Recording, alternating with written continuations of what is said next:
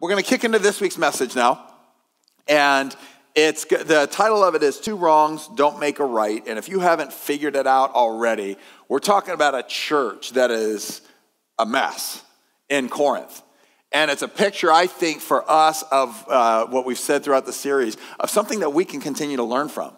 As we look at our own lives, as we look at how the church in our country and around the world functions, why did God put this book in the Bible? Why is this letter that Paul wrote from his heart so important for us to learn from? Last week, before we get into this week, last week, we looked at clarifying inside and outside. I was in Bellevue, Bill was down here, and we looked at what does it mean to be inside? Inside language, inside, I don't know if you grew up this way, inside voices. There's a difference between those who are inside and outside. I have a son who's in the Army. If you're in the Army, you're inside. You act a certain way. There's expectations that people outside of the Army don't understand. Same with different colleges. Paul says there's an expectation of those who are inside of the church. There's an expectation of how we live, of how we treat each other. And it's not the same expectation we should have of those outside of the church. He was like, why would someone not in the church understand what it means to follow Jesus when they don't know who Jesus is? Paul says to not associate with sinners, immoral people. He said you'd have to leave this planet. Our faith was not made to be pulled out of the world. Our faith was made to be lived out in the world. And that was last week's challenge. So this week, he goes from that big picture of inside outside to honing in on a specific issue that's happening inside of the church. 1 Corinthians chapter 6. We're going to begin reading at verse 1 through verse 11. If you have, you can use Bible in the seat backs. Also, if you want to just Google 1 Corinthians 6, it'll bring it up on your phone as well. And 1 Corinthians 6, beginning at verse 1. It says, if any of you has a dispute with another, do you dare to take it before the ungodly for judgment instead of before the Lord's people? Or do you not know that the Lord's people will judge the world? And if you are to judge the world, are you not competent to judge trivial cases? Do you not know that we will judge angels? How much more the things of this life? Therefore, if you have disputes about such matters, do you ask for a ruling from those whose way of life is scorned in the church? I say this to shame you. Is it possible that there is nobody among you wise enough to judge a dispute between believers? But instead, one brother takes another brother to court, and this in front of unbelievers. The very fact that you have lawsuits among you means you have been completely defeated already. Why not rather be wronged? Why not rather be cheated? Instead, you yourselves cheat and do wrong, and do this to your brothers and sisters. Or do you not know that wrongdoers will not inherit the kingdom of God? Do not be deceived. Neither the sexually immoral, nor idolaters, nor adulterers, nor men who have sex with men, nor thieves, nor the greedy, nor drunkards, nor slanderers, nor swindlers will inherit the kingdom of God. And this is what some of you were. But you were washed, you were sanctified, you were justified in the name of the Lord Jesus Christ and by the Spirit of our God. So we got another messy issue that the church is dealing with. And before I get into painting a picture of what this looked like back then, I want to give you a little bit of a modern day illustration. Growing up for me, this new phenomenon hit TV, and it was the whole judge and jury thing that went on TV. When I was a kid, this guy by the name of Judge Wampner came on the scene. Anybody remember Judge Wampner? Okay, some of you are as old as me. Good. Later on, it went from Judge Wampner, all of a sudden, it started rolling out all these different other TV judges. And one of my favorites, I don't know how you don't like her, is Judge Judy. Judge Judy steps out and she just spits truth. There is nothing coming out of her mouth that's going to try and make you feel good about yourself. She is like, I am here to hammer in the facts. There are some statements that she makes that I just think are fun. One is, if you tell the truth, you don't have to have a good memory. I think that's good for all of us to remember. And here's another one. Judge Judy says, who are you? And, or who do you think I am? And the witness says, I'm here for my pain and suffering. And Judge Judy looks at the plaintiff and says, yours or mine? Which I think is great. She's a little sassy. Thirdly, she looks at people often. This is another one she says a lot. And says, when you can't look me in the eye and tell me the story, that means you're lying. Ooh, all of us can learn from that one. And this is what she gets to say because she's the judge. Two people can't talk at the same time. When my mouth is moving, it means yours needs to be quiet. Love it. And it's funny because we watch shows like this. Yeah, some of us may have a little bit of an interest in the law, but let's be real, it's entertaining. You're watching something like this and you're waiting for her to drop a Judaism on somebody, or you're looking and you're going, how can these people be, let's be real, how can they be so ignorant on some of this stuff? Why in the world are you doing this? And then putting it on TV. It is very similar to the way that the court system in Corinth worked.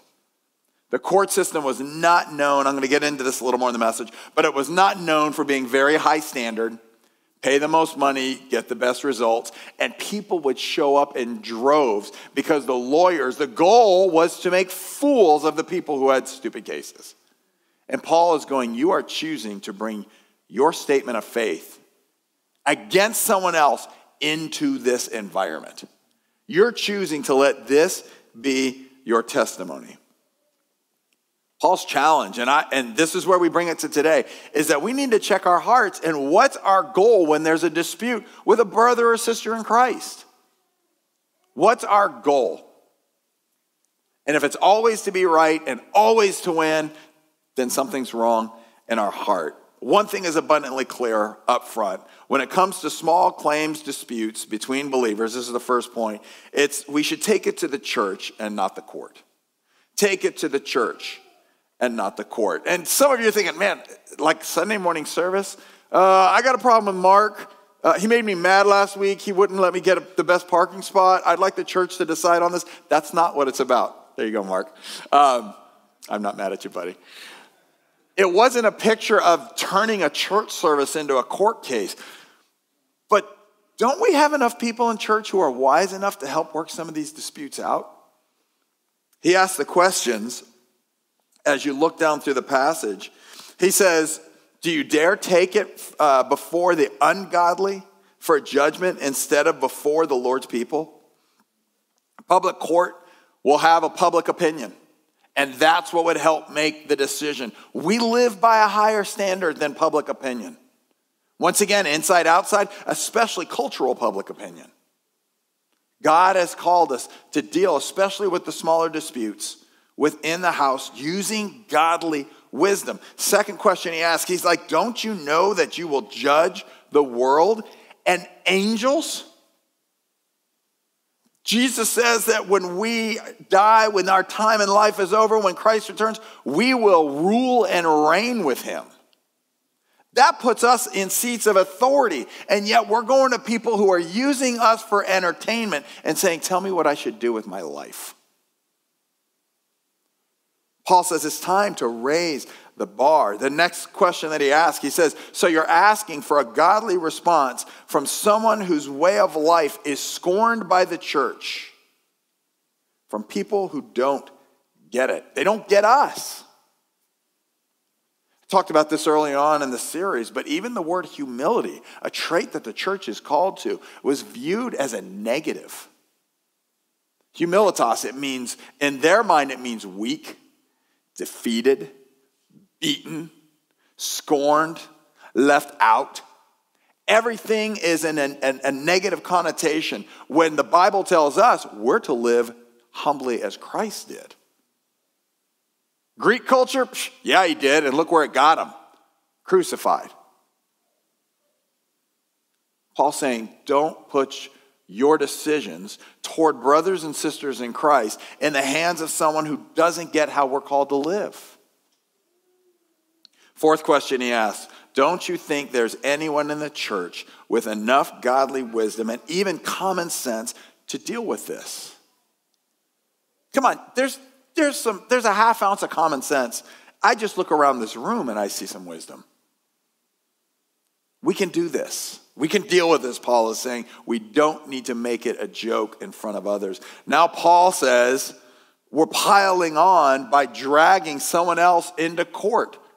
We're trying to make a statement or make our case, not just at the other person's expense, but at the expense of our whole faith. Verse 6, he says, but instead, one brother takes another brother to court and in front of unbelievers.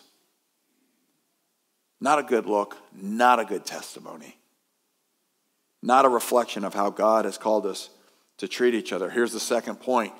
If you have to bring a lawsuit, if you have to bring a lawsuit, you've already lost. And if you have caused a lawsuit, you've wronged your family. If you have to bring a lawsuit, you've already lost. And if you've caused a lawsuit, you've wronged your family. Verses 7 and 8. It says the very fact that you have lawsuits among you means that you have been completely defeated already.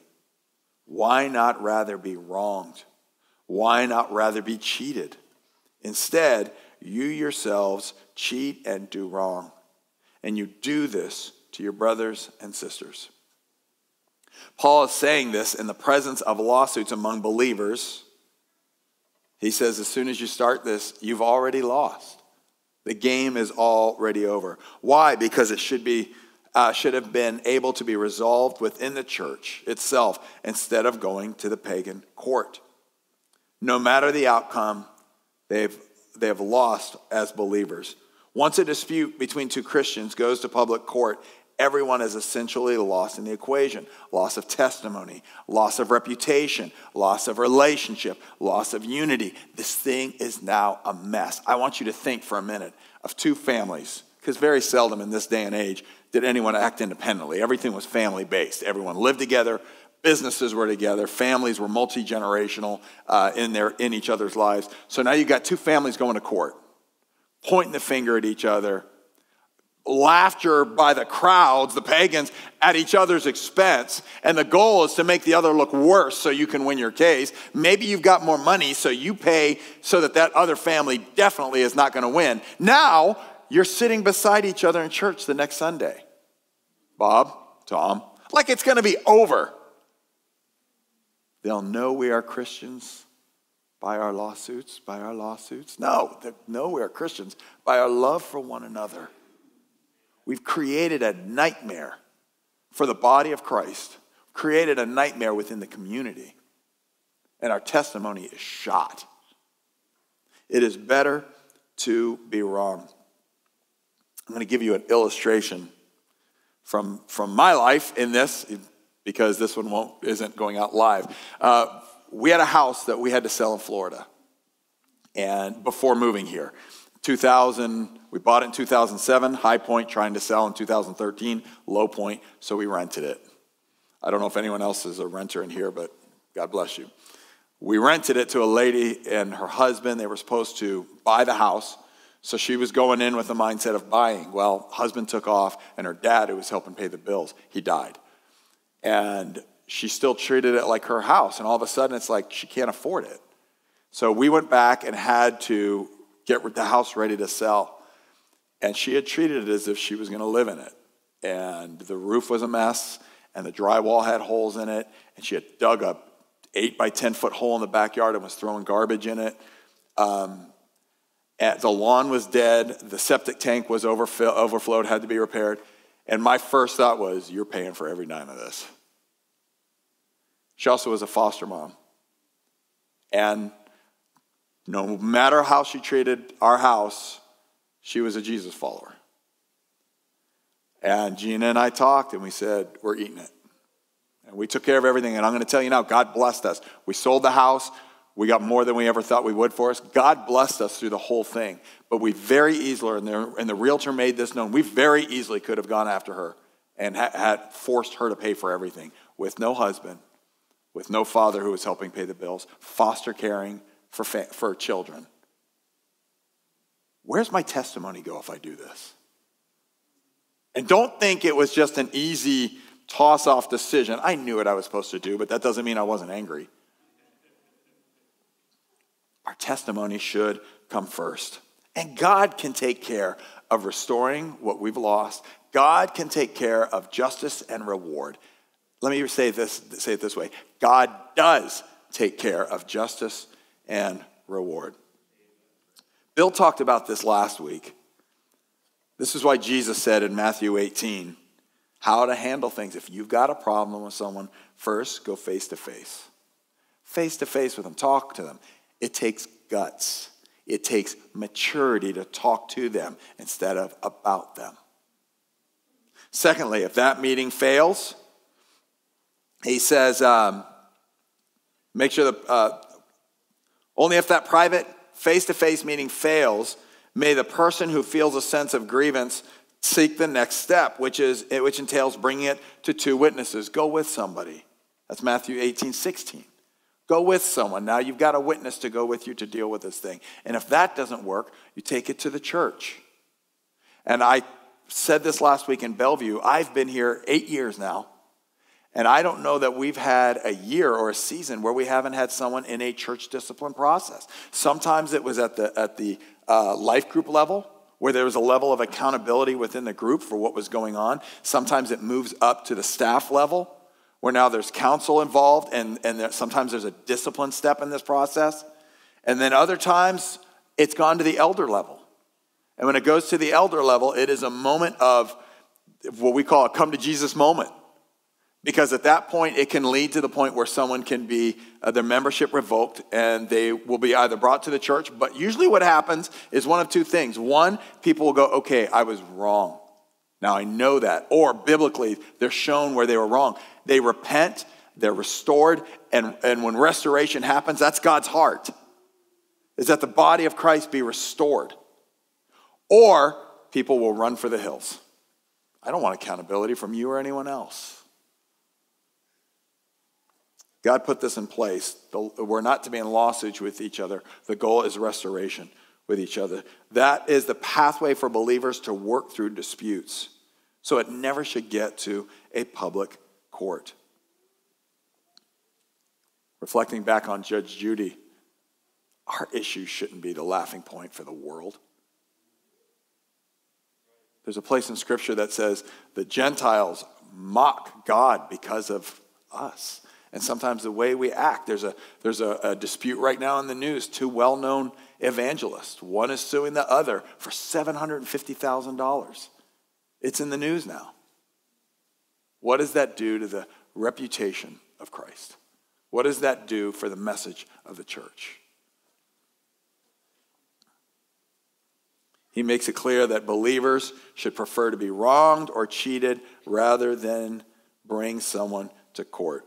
In fact, Paul is really consistent with this message and this language throughout all of his writings. Yes, in 1 Corinthians, but also 1 Thessalonians and Romans. He tells us not to take vengeance or to curse people. He teaches elsewhere that we're to practice forbearance, forgiveness, and endurance when being unjustly persecuted. As Christians, we shouldn't have the goal of retaliation. Perhaps Jesus said it best, Matthew 5 and verse 40. If anyone wants to sue and take your coat, give him your cloak as well. If they want your coat, give them your shirt. If they want your shirt, give them your shoes. Matter of fact, just give them the house. The goal is not retaliation. I know for some of you right now, you're like, my sense of justice is being torn to shreds. I just wanted to hear some good songs, give me a nice message, and let me go watch the Packers win. It's messy. It's sticky. And anytime there's relationships and there's people involved and we're called to live a certain way that's beyond our comfort zone, it's tough. And it's tough not only when we're the ones right who want things to go for us because we're right, but it's also tough when we're the ones wrong. But we still want things to go our way. And we have to practice this thing called maturity.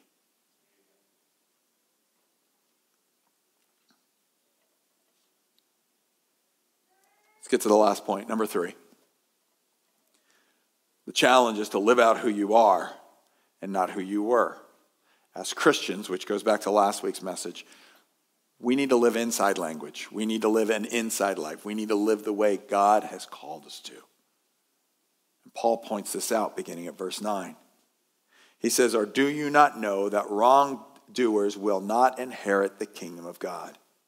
Do not be deceived, neither the sexually immoral, nor idolaters, nor adulterers, nor men who have sex with men, nor thieves, nor the greedy, nor drunkards, nor slanderers, nor swindlers will inherit the kingdom of God.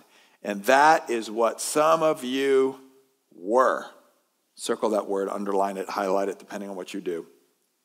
But you were washed, you were sanctified, you were justified in the name of the Lord Jesus Christ by the Spirit of our God. Paul is not talking to us about who follow Jesus and sometimes struggle with sin. That's not what he's talking about here. He's not talking about those who may be tempted in this. You may have come out of it, and it's still a temptation to pull you back in, or maybe it's something that you're tempted with. We're on a fallen planet. We are not perfect human beings. You can say amen to that. But what he's saying is those who say, I'm part of the family, but I'm still going to live like this. He says there is no inheritance of the kingdom of God. You don't get family inheritance when you're not part of the family. In last week's passage, Paul warned about those who act like brothers and sisters in Christ. Act like they're not, but they act like it. Can you imagine going to Thanksgiving this year, sitting down, you're starting to eat, and you look over and you're like, hey, who's that guy? Which guy? The one beside grandma eating all the stuffing. Oh, that's your brother, Earl. You know Earl. I don't have a brother named Earl. Would you be surprised at this stage of life to find out that you were raised with another brother or sister? Of course you would. Because they're not part of the family. They're, what Paul says, pretending to be part of the family. Acting, actor, as part of the family. Paul says there should be a difference. And these things should be part of what you were, not part of what you are. Can the struggle sometimes be there? Yes, but it's in my past. It's not part of who I am. Ultimately, Paul's point here is, and remember what he says, and that is what you were, but you have been washed. You have been sanctified. You were justified in the name of the Lord Jesus Christ and by his Spirit. In other words, live out who you are in Christ, not who you were. Let's look at those three words. Washed. You're cleansed. You're clean. You have gotten out of the shower. Paul says Jesus has washed you clean. We are washed by the blood of Christ. His blood cleanses us. The Bible says without the shedding of blood, there's no forgiveness of sins. There has to be a payment for it. Jesus did that. We're washed clean. You've been sanctified, holy, set apart. I don't look in a mirror and see a super sanctified guy, but I am grateful for a God and a Savior who is my lawyer, who stands before the judge and said, I paid his price. He's sanctified. He's clean. Washed, sanctified, and justified. Justified, cool word. Just as if I'd never sinned. Time out, I did. And I have. And I probably will again. What time is it? But because of what Christ has done for us, when we ask for forgiveness, when we don't live in who we were, we live in who we are. We're forgiven. It's just as if I'd never sinned. We're justified. Paul says, don't worry about what you were. Live now in who you are. With your brother and sister in Christ. With those outside of the church, because that's where your testimony, that's where you're going to let your light so shine before all men, that they will see your good deeds and glorify your Father in heaven. Those sins are what you used to be, not what you are. Let me give you three final things about this list. First of all, this list is not exhaustive. Because here's what we would do. We'd go down that list, we'd pick out the ones that we really hate, and we'd make those the worst, and then we kind of minimize ours, or say, oh, mine's not on there. Oh, pride's not on this list, so I can be proud all I want. No, there's some places where that's called out too. Paul is calling out specific sins that Corinth needs to be made aware of. and that we need to be made aware of because the truth is still there. Secondly, once again, reflecting back on last week, Paul is calling on those inside of the church. Don't expect those outside of the church to live like those inside of the church. Stop watching the news and going, those evil people. Why aren't they living more like Christians? If they don't know Jesus, guess whose job it is to tell them? Us! It's easier to point a finger than it is to share the good news. Let's share the good news. Drop the judgment. Thirdly, here's the thing with this list that I want you to get to, is it is 100% forgivable because of Jesus. 100% forgivable because of Jesus. You may see something on this list that you're doing.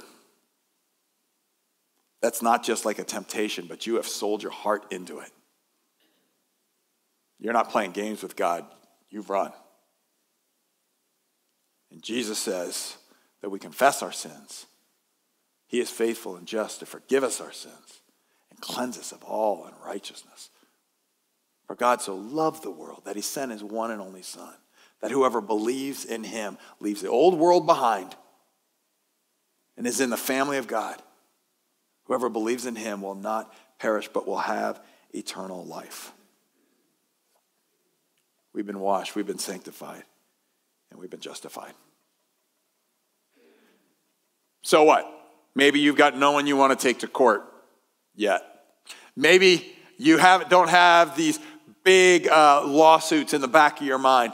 That's okay. How are you treating your brothers and sisters in Christ? What have you held on to? Where maybe is there a grudge you haven't let go of? Who's the person that you've put on the outside, even though they're part of our church family? And I mean Big C Church. They don't have to just be at Spring Lake. They could be at another church in Green Bay or another state. Are they part of the body of Christ? Do they claim Christ as their Lord and Savior? Have they surrendered to him? Are they a Jesus follower? It's a good moment for a heart check. Keep giving it to God. Maybe something on this list just jumps out at you that you're like, God, I need to surrender this. Understand that you can be forgiven of the sin that you've lived. Persist in seeking obedience to Jesus, who has set us free from sin. Would you bow your heads with me, please?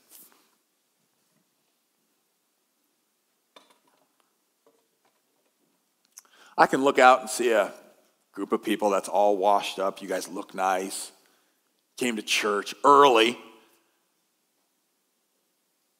And it's easy to go, oh, they checked their box. Their spiritual, their religious duty for the week is done. But that's not even close. That's not what Jesus tells us. This is something we live out day in, day out.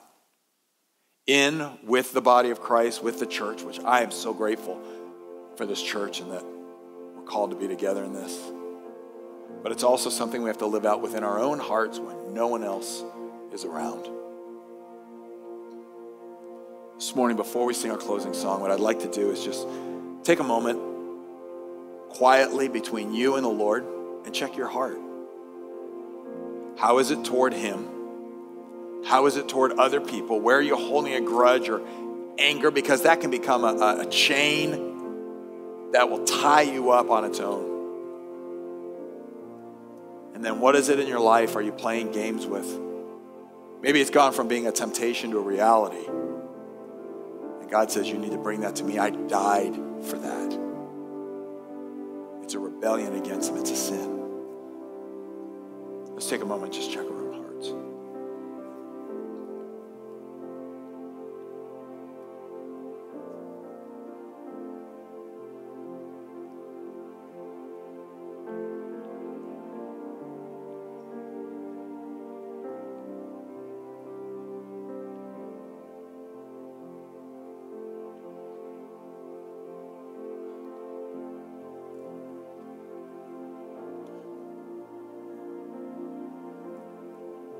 Father, I start with my own heart. And Lord, I surrender those places of bitterness or where I'm holding a grudge. Lord, for those who I just don't get why they do what they do, and sometimes it feels like they do it spitefully, Father, help me to forgive and release. Help me to remember, Lord, that you will deal with their hearts. I can't be God in their life, but you're God over it all. Father, I pray for when pride builds up or control, Father, that I remember to surrender it to you. I pray that as a church, Lord, we reflect you well to the community around us. There's people that are just waiting for us to slip up, waiting for us to act the fool. They can point the finger and say, there they go again. See, that's who they really are. Lord, may we let our light so shine that Green Bay will see our good deeds and glorify our Father who's in heaven. In Christ's name we pray.